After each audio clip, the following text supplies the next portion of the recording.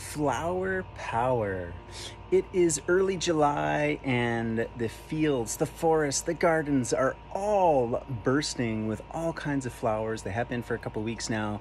And I want to show you some of the things that I've been doing with some of the flowers in my area. So here I've got some yarrow flowers. Been picking the tops. I'm going to dry those. They make a fantastic tea. You can do salves. You can do all kinds of things with them. Yarrow, amazing, amazing flower. That one will continue to flower for a few more weeks to come. And some other kind of seasonal ones that I'm really getting on top of right now is in the still, I'm making a lilac hydrosol.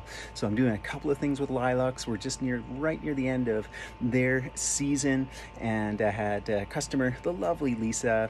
She was doing some kind of yard restructuring, shall we call it. You know, they needed to clear some room. They had this beautiful lilac bush, and she thought of me, and she's like, wow, who could use these lilacs? How can they go to a good place and get used? So she brought me a big box of lilacs, and I spent about an hour this morning going through them, you know, de-stemming them, and basically just getting, you know, all the leaves, all the stems, everything out, and I just wanted the flower portion. So I'm doing a steam distillation where the lilac flowers are in the column, and it has just started dripping right there. You can see it dropping out, and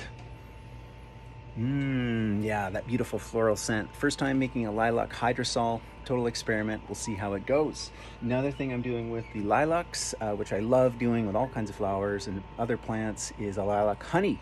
So packed a jar full of lilac flowers, honey on top, and then I'm letting that sit for at least a week or so. Done this before, great results.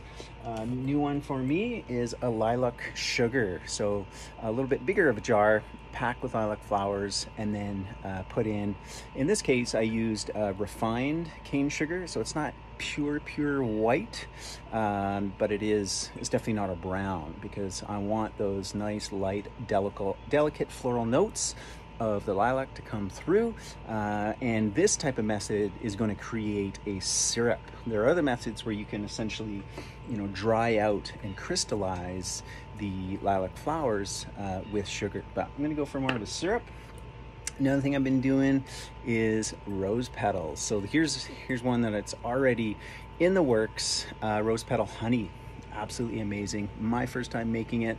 I've tasted one like this before. This is a few days in the process, and anytime I can, I've just been going out and harvesting more rose petals. Just as I'm on walks, I'm on bike rides, I'll kind of go grab a few petals, and I keep kind of packing them in to the honey here. Another one that I'm doing with the wild rose petals is a tincture. Look at that.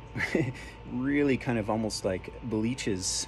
So I use quite a low percentage of alcohol, and I've just been packing this jar full of rose petals. Again, we're just trying to saturate it with petals to really get a nice floral tincture. And maybe what I might even do is combine those two to do like a wild rose syrup that is nice and well preserved. But we'll see.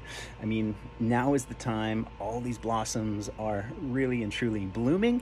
It's such a short window. How can we capture their essence and kind of extend it, you know, through the season, even into the winter? I know it's going to be a real treat, a real treasure anytime I open up these jars, and I'll be brought right back to summer and this kind of peak of the season and what these flowers are offering. Other flowers I'm working with, I recently did a video on the purple vinegar using chive blossoms. That is coming along nicely. I'm probably actually going to strain that in the next day or two. That is done. And then I've got a couple others in the garden. This is maybe a new one for some of you folks. Yeah, love this bush. I've got a massive one in my yard here. Look at that, full bloom. Every year just goes crazy with flowers. And this one here, is delicious. And it's actually called Lewis's Mock Orange, because these flowers smell almost exactly like neroli, which is orange blossom. Orange blossom is a little bit bolder, a little bit kind of, yeah, full-bodied, but these, wow, you get your nose right in there, absolutely incredible. I am, you know, even though I've had this bush in my backyard for a number of years, ever since I moved in. Obviously, it's very well established. It's huge. It definitely needs a little bit of a trim, but this is it in all of its glory. Just this time of year for a few days. It's intoxicating, the smell, the aroma. So what I'm gonna do, I'm gonna do the same. I'm gonna try and make a mock orange hydrosol, like orange blossom or neroli hydrosol is wonderful. Get a little bit of that essential oil on top, dissolved into that floral water. That should be very nice. And then maybe I'll try, you know, honey or a sugar or a syrup or something as well with it too. And this is just kind of experimenting. Once you learn these techniques, you can apply them to whatever it is that you want. And I just had Yarrow Willard from Harmonic Arts staying here. Very, very short time. We did a Harmonic Arts training at the shop last night, and so we were just hanging out in the garden. And one of his kind of staff members, who's a rep for the area, we're kind of giving her a tour of the yard, and we're showing the mock orange, which she's never seen before. She says, well, what are the health benefits? You know, what are the medicinal properties? And I couldn't really speak to it because I haven't done the research. I don't know. I've seen it referenced in a lot of the wild food books. Obviously, I'm very familiar with the plant, but in terms of herbal properties, I'm not sure. So we asked Yarrow, and he says, oh yeah, herbal properties, its benefit?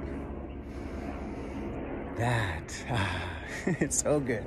So what are you doing with flowers apart from just enjoying them? I mean, that is what they are here for, at least when it comes to us, is to take them in. It transports us. It's such a deep experience. So any flowers that you're enjoying this season, any ones that you're working with or looking forward to coming out and working with this year, and how will you be processing them if you are going to be? Let me know.